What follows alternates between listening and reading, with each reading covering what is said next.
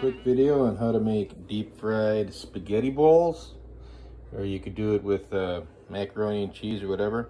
Just form them into balls, put it on a piece of wax paper, put it in the freezer a couple hours. I left these out overnight, so then you just want to set them out a little bit until they just barely start to thaw, so it's wet on the outside. And then you take some vegetable or whatever, you heat it in a pan till it's between 350 and 400 degrees. So that's at 374.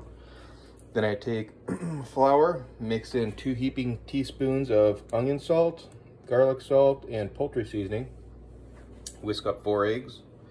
And then cracker crumbs. You crush up the crackers with the bottom of a glass or whatever you got, just to get them pretty fine. And then what you do is you want to take and just dip it into the flour here, just so you get a good coating of flour. And there's a guy online I watched that he does this with macaroni and cheese bites, what gave me the idea. So then once you have it in flour, just dredge it in the egg there, flip it over with a fork, so you get in all the cracks and crevices and all that. Good coating there. And then once you do that, then you want to take it, get the egg off that you can, put it in the cracker crumbs, and then you could kind of just roll it around in there till it's coated. And then I've read other places too that you could actually dip it in the egg again and then in the cracker crumbs again, and that would give it an even better coating. And then you kind of just shake it off. Hopefully this didn't explode, and really you should be having a metal spoon, but I don't have one on hand, so just kind of lay it in there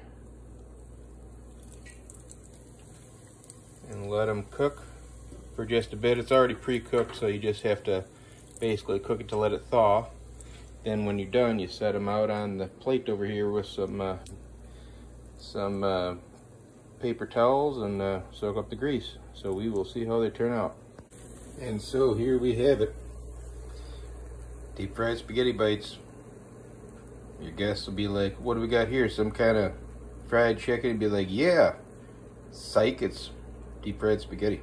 Anyway, I forgot to tell you that this is actually my grandma's bacon spaghetti recipe back from the World War II ration times. So you can put bacon in your spaghetti and give it a little bacon flavor. It goes good with old style beer, by the way. So let's see what we got here. How do I turn this around?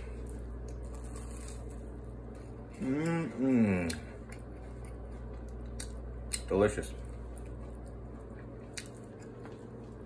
Give it a try.